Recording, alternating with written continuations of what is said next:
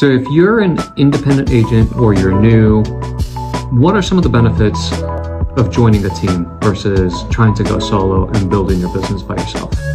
I think there's huge benefits to joining a team, no matter where you are in your career. If you're a new agent, I think joining a team is an absolute no-brainer. It should not even be questioned. You are going to more than likely flounder as a brand new agent without some kind of structure, support, and experience behind you. Whenever a new agent comes to me and they're just, flying solo, my first piece of advice is find a team.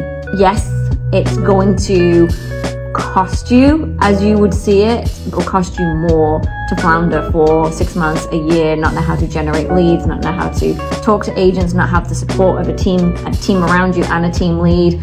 No matter how supportive your brokerage is, the brokerage can only take you so far. Like if you want that true sort of one-on-one teaching, coaching, mentorship, it's probably going to be from a team.